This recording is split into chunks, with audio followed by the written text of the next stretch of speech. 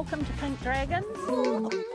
There's two things that bring us together. The first one is because we like each other. You make friends for life. The second one's dragon boating. On the water and off, we're a family. I didn't put your beer in the fridge. I've been too busy. I was Skyping with her son and I said, I'm going to go dragon boat racing. And he looked to the right and went, what? I went, dragon boat racing. He said, how big's the boat? I went, oh, great. Thank you very much. Here I am with what I got. About 5 years ago, we were national champions. A lot of these newbies didn't know what a paddle was, but I've got 17 new paddlers to try and get ready in 4 months. Ladies, come on, get in the boat. We're not going in that boat. I know absolutely nothing about dragon boating. Kind of thought that you must be able to have to pull your weight through the water. How can I pull this through the water?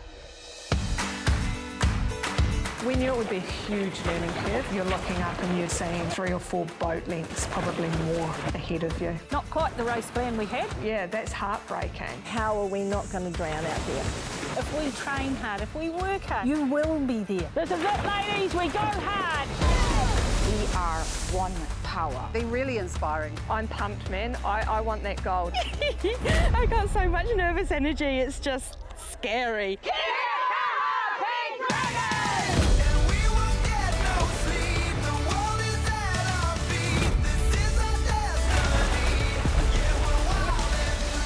It's just so damn special, and these ladies deserve it. This is us. This is the Pink Dragons, power of one. And the Pink Dragons are back. Oh my God, that was the most exhilarating performance ever. Maybe better than sex.